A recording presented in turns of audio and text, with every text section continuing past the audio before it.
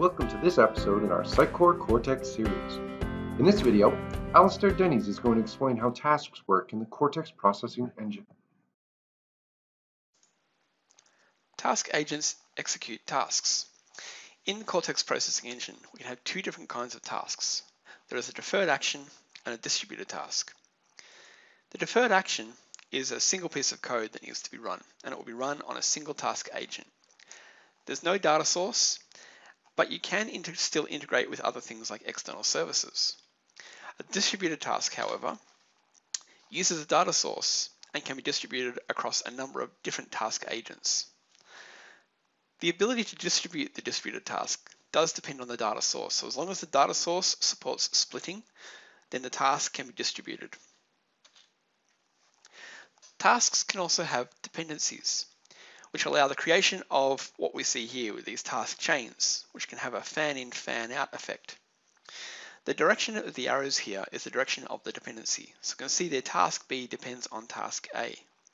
A single task cannot run until all of its dependencies and the dependencies have run. So for example, task C here cannot run until both task A and task B have been completed. Likewise, task E can't run until A, B, C, and D have all been completed. We can also see that C and D both depend on the same task, so they can run in parallel. A task agent has a particular processing cycle. It will start off at rest. When it wakes up, the first thing it will do is check if there are any distributed tasks currently in progress. And if there are, it will join in, assuming that the data source supports splitting and allows additional agents to join in. If there are no distributed tasks in progress, then it will check if there are any distributed tasks that are pending. If there are, it will take one of those. If not, it will check if there are any deferred actions. If it finds a deferred action, it will execute that. If not, it goes back to rest. Now, the important thing to note here is that there is a priority to these operations. So it's quite likely that if you have a very big distributed task in progress, all of your task agents will eventually end up processing that task.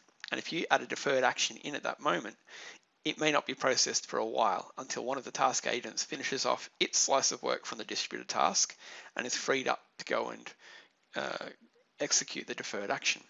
The idea being that we try to complete tasks as quickly as we possibly can. Tasks themselves are composed of a number of different elements, and these elements allow us to extend the processing engine. The data source, for example. We can implement a new data source by simply implementing the iDataSource interface. You'll notice here that the interface is a generic interface. The type parameter there is the type of the entity which we're returning from the data source. We only have a single method on this interface, createBatchEnumeratorAsync, and this is used to return the elements of the data source that are then passed on to the workers. Out of the box, we have 4 data sources that allow us to extract the data from XConnect. There is the contact data source, the interaction data source, and then we have search varieties of both of them. The search varieties allow us to execute a search query. So rather than returning all of the contacts or all of the interactions, we can filter them down to, for example, all of the contacts that have visited the site in the last week. We also have the distributed worker. Here's the interface here. You'll note that this is also a generic interface. And the generic type here should match the type of the data source so that we know the type of the entity that we're accepting in here for work. We've got one method here, processBatchAsync. So it is expected that the data source will be returning elements in batches, so we can distribute each batch to a different worker. Contrasting that with the deferred worker. The deferred worker is much simpler. It doesn't have a data source, so we don't expect any input parameters. So we simply have a single method, run async, and we do whatever we need to do inside that method. And then we have the I model. The I model is much more complex. And as I mentioned before, the model here is a ML model as opposed to an XConnect domain model. So we have members on this interface which are geared towards ML tasks. The projection property is used to project data. Projection in ML is a common task. It's used for extracting data in one format and transforming it into a different format. Many different ML algorithms expect the data in a specific format, so projection becomes quite important in transforming data. There are also two methods there, train async and evaluate async. The first one is to train an ML model, and the second one is to evaluate against that trained model. You'll also note that the interface here is also generic. So the type that we're passing in there should match the type that the data source emitted and the worker has processed. All of these elements also support passing options into them. To support accepting options, an element should accept a read-only dictionary of string.